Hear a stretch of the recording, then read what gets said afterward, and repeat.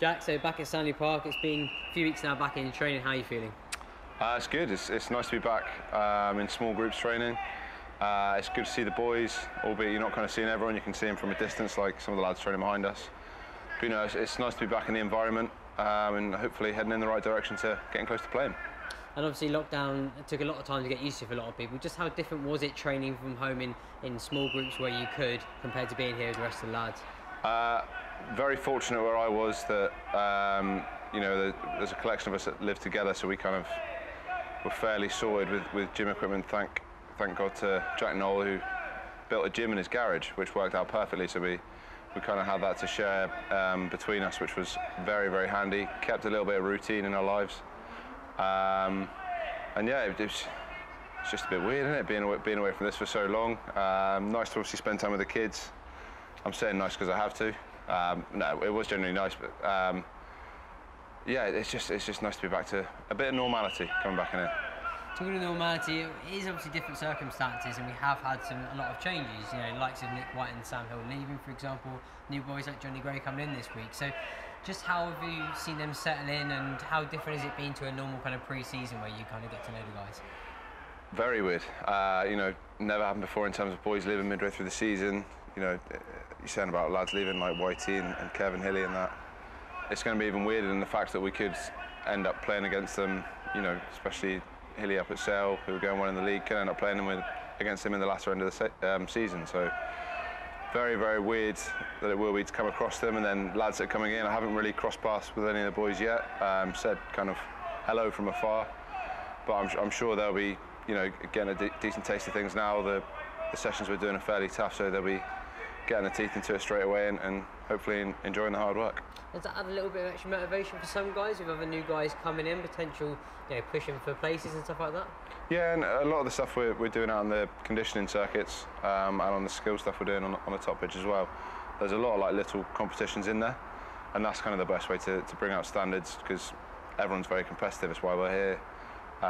Everyone wants to win, even if it's a little game. You know, boys want to compete and do the best, so it's definitely a good way to drive the standards. And obviously it's not been confirmed yet, we're potentially just over a month away from the first game. What does that look like from a mindset point of view? How important is that to hit the ground running? Oh, huge, because as far as I know, I think we're going to be kind of straight back into those games. It's not like when you start a regular season, you can build yourself into, you know, a couple minutes in a pre-season game, then a couple more minutes the next game.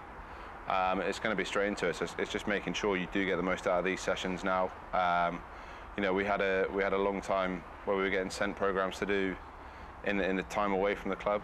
You know, and boys were kind of doing stuff off their own back as well, just because we're all aware that it's going to take a lot. That the levels that we play at, you know, you have to be fit, you have to be ready to go. So it's just making sure we're back in perfect condition. And people are putting in kind of comparisons of we've seen in the media about, you know, what Liverpool have done coming back, being top of the league, and rugby is a lot different. You know, we have to play for that home semi-final potentially, and then going on to that final. With regards to that, obviously we finished on such good form, didn't we? So trying to get back to that must be really key for you and the team. Yeah, definitely. And it's just going to be one that we're just going to have the level of trust within the team, but also it's going to require the level of effort. You know, winning performances don't just happen. It's when everything clicks well, but when everything clicks well because boys are working so hard at it.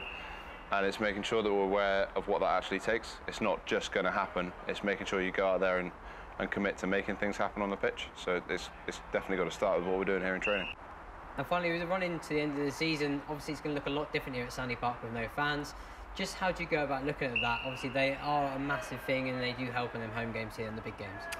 Yeah, it's going to be really weird, that. Playing without fans will be extremely odd, and I'm not sure how I'm going to deal with it, because we haven't had to deal with it before. We've played a few kind of little internal games here, and that's odd. It's just odd not having that extra buzz around the stadium. But it's just making sure we as players kind of create that buzz internally in our small group. But yeah, you definitely feed off the energy the fans bring. Like particularly 20 minutes of the game when you realise you're knackered already. You know, that's where the fans are hugely important, and I think, you know, that's why home advantage is huge, because you do feed off the buzz of the fans. You do get that extra kind of push of energy, that extra surge of energy. So yeah, can't tell the answer to that until we play without no fans, but I already think it's going to be strange.